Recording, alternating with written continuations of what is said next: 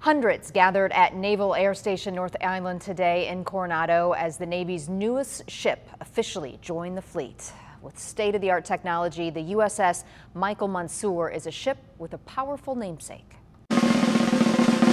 With a drum roll, cannon fire, and the national anthem, the U.S. Navy commissioned the USS Michael Monsoor. But there's nothing better than bringing a ship that's named after a national hero into our Navy. Monsoor, a Navy SEAL who in 2006 threw himself on a grenade to save his comrades during combat in Iraq.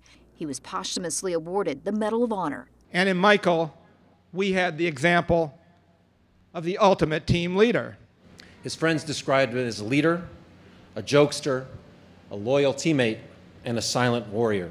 The ship is lined with photos and memories of Monsoor, but perhaps its greatest feature: we've given this ship a special weapon.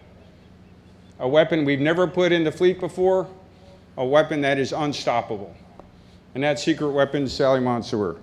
Michael's mother, Sally, who sponsored the ship and who delivered the first order to man it. Officers and crew of the USS Michael Monsoor man our ship and bring her to life.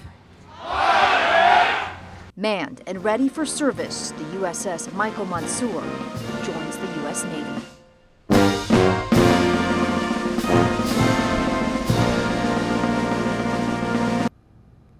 And the USS Monsoor will make its home port here at Naval Base San Diego.